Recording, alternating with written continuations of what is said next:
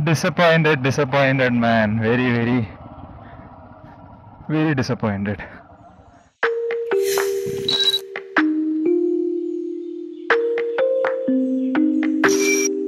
Good morning, everyone. Hey, welcome back to another video. So it is 6:30 in the morning, and we are in Coorg. I'd come to Coorg for a couple of days with a few of my friends. So we're staying in hostel after a night of partying, all are asleep. So I thought I'll wake up early and go to Mandalpatti. There's some nice off-roading spot there. But I woke up Saturday at 6 o'clock and it was shit dark. It was pitch dark, couldn't see anything, and it was completely misty. I mean, now also I'm driving it around 40 km per hour, and this seems difficult. 6 o'clock when I was riding at 20 km per hour, it seemed very difficult for me because I couldn't see anything on the road like beyond like 10 feet. And I heard that these areas are a common place for elephant crossing. So even if an elephant is standing right in front of you, you will not notice it. So what I did is, luckily on the way there was a tea shop that was just opening. So stopped at the tea shop, had a chai, waited for some sunlight to come, and now the skies are at least a little bit blue. A little less scary now. So I thought I'll start. And there goes.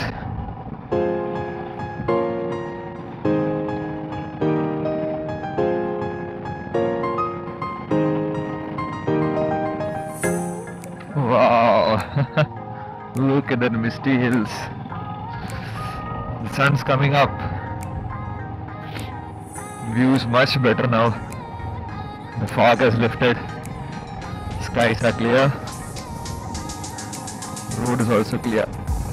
Now it says 51 more minutes, 20 kilometers.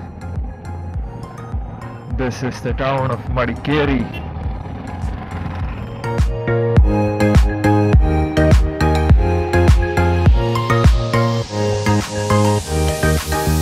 So the place where we are staying right now is near Siddhapura, and from there Mandalpatti is around 54 kilometers. It will take 2 hours. So now it's just 14 kilometers from here, but it takes 42 minutes is what GPS is showing.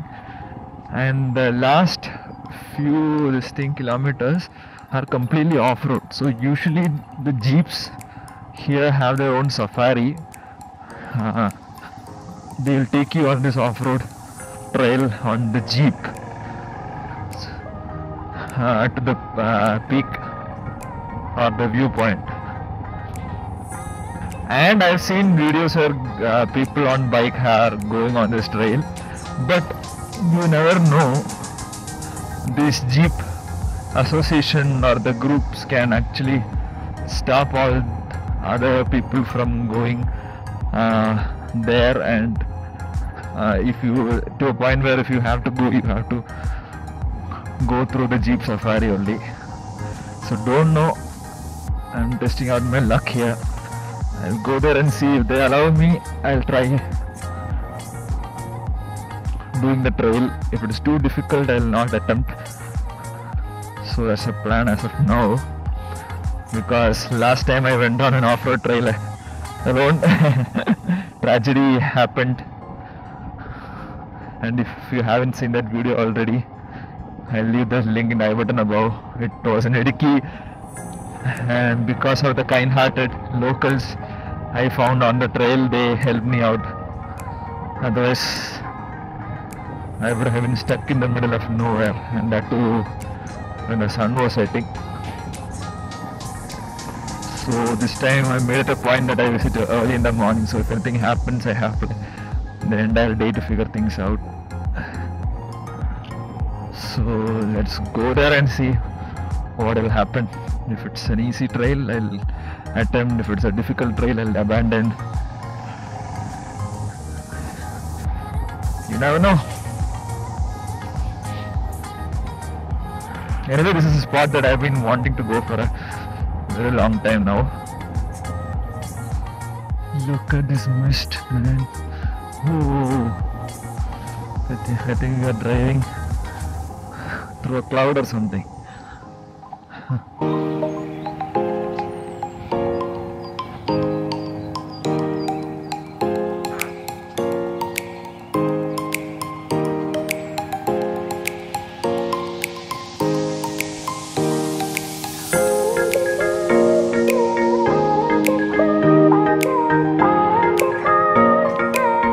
I think we are almost nearing the site. I see so many jeeps coming so fast. The roads are almost non-existent, man.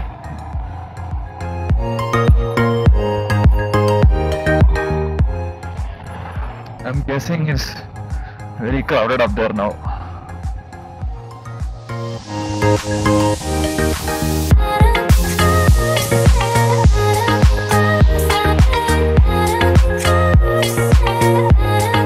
Time to saddle.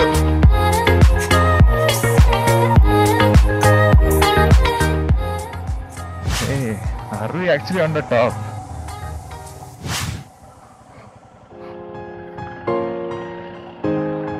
Okay.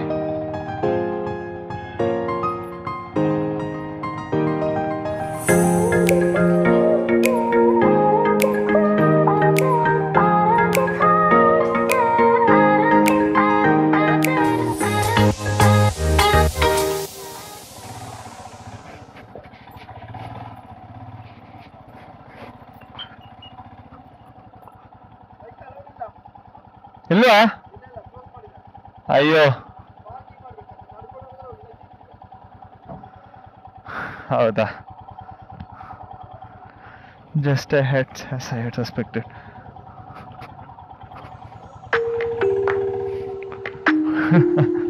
Shit. Oh man, all excitement of off-road is gone. Bikes are not allowed. And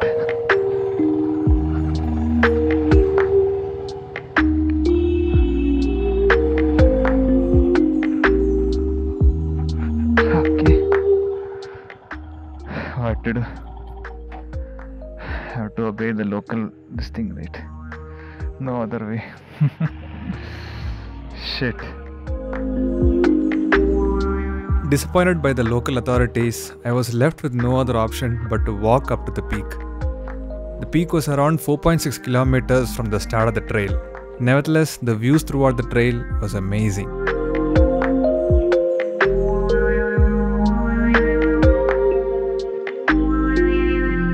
Since the weather was very pleasant, walking up to the peak was not much of a task as I had imagined.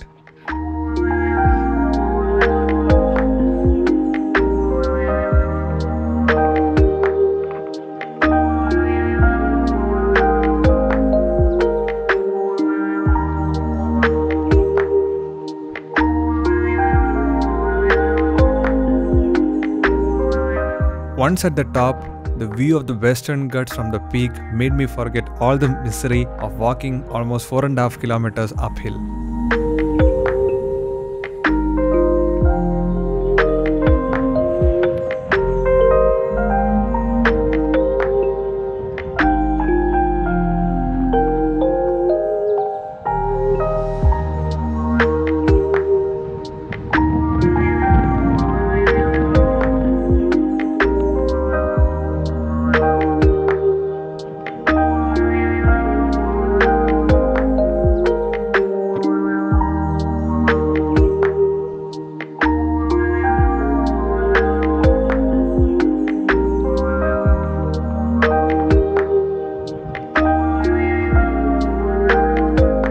Luckily, I carried a few slices of bread and a bottle of water, which came in very handy for the hike back.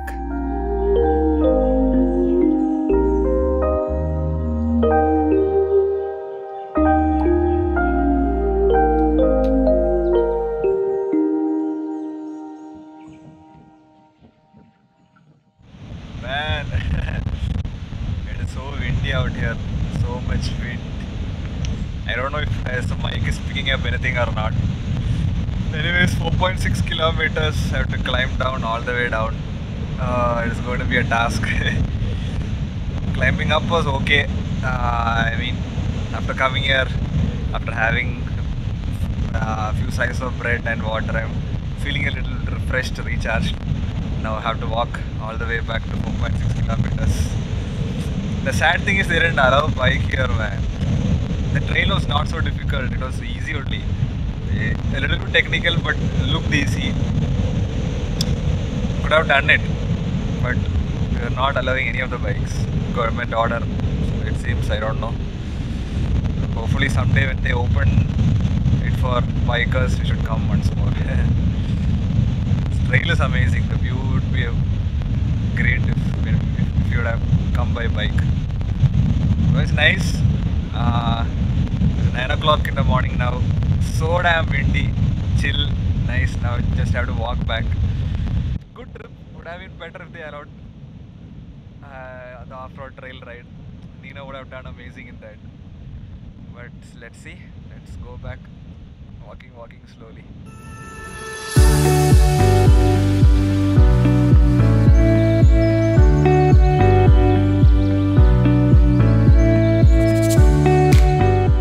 Up here there was a lot of wind, so it was cool and chill.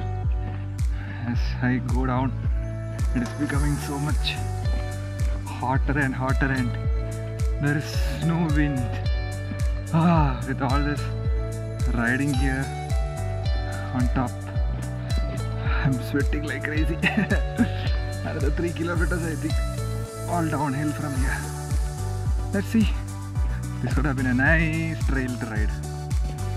What to do.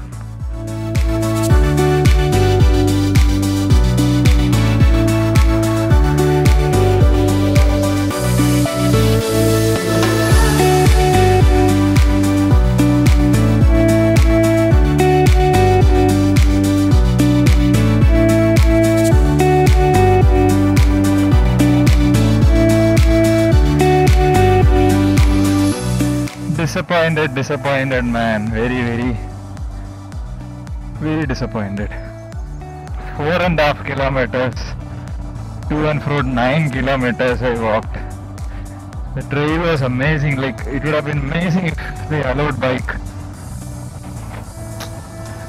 but since November they have stopped it. What I've heard is that there is this lobby of jeepers, like jeep owners and jeep drivers and all that stuff, and they lobby with the local authorities and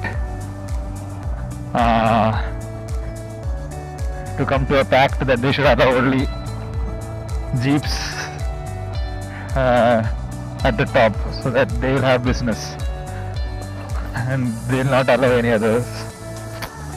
I spoke to an official. They told this order is just interim, they might remove it and start allowing bikers again, but there is no way to know it. It will come in the local newspaper only, it seems.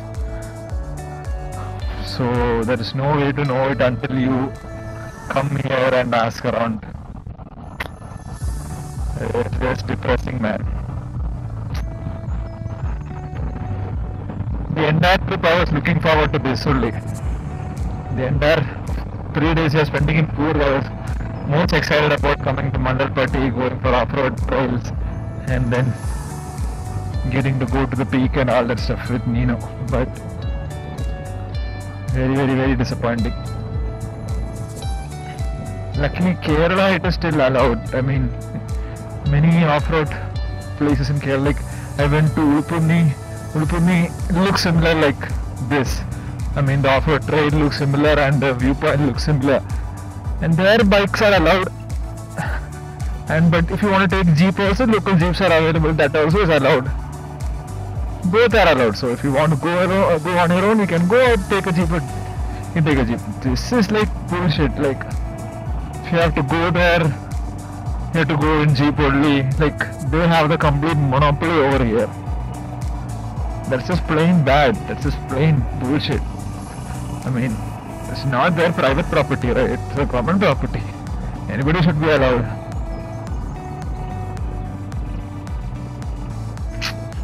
what to do. I can only rant about it, nothing else. And jeeps are costly too. It is 200 per head for just a jeep and 50 rupees for the ticket at the check post. So 250 per head it is. Tired, dead tired, shit tired, hungry, disappointed, frustrated. It's okay. Part and parcel of life, right? You'll not get everything you expect to get. And my feet, both feet are aching like crazy, walking 9 kilometers on the pebbles, stones and all that gravel and all. Oh, my soles are on fire. I had prepared Nino especially for this. My front tire would have gone for another 2000 kilometers at least, but I changed it a little earlier so that when I come to Mandalpatti I should not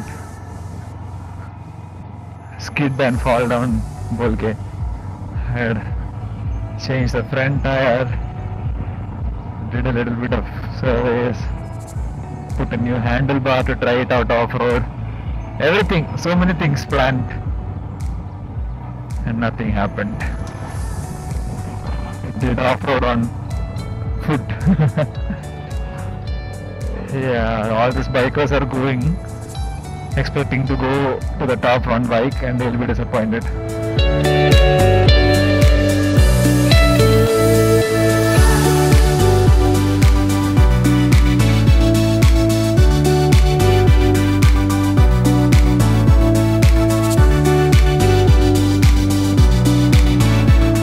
At last I have to console myself with all these small broken road sections.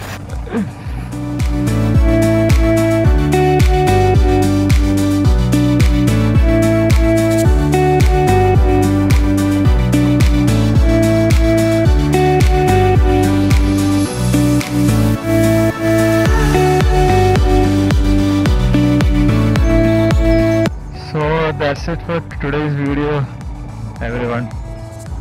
Thanks for watching, and I'll enjoy this next 2 days in Coorg hostel, just chilling and doing nothing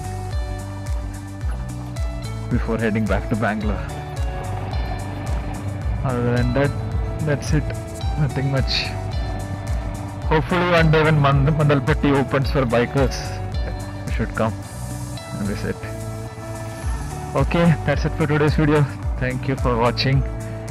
I'll see you in the next video. Till then, everyone, take care. Bye bye.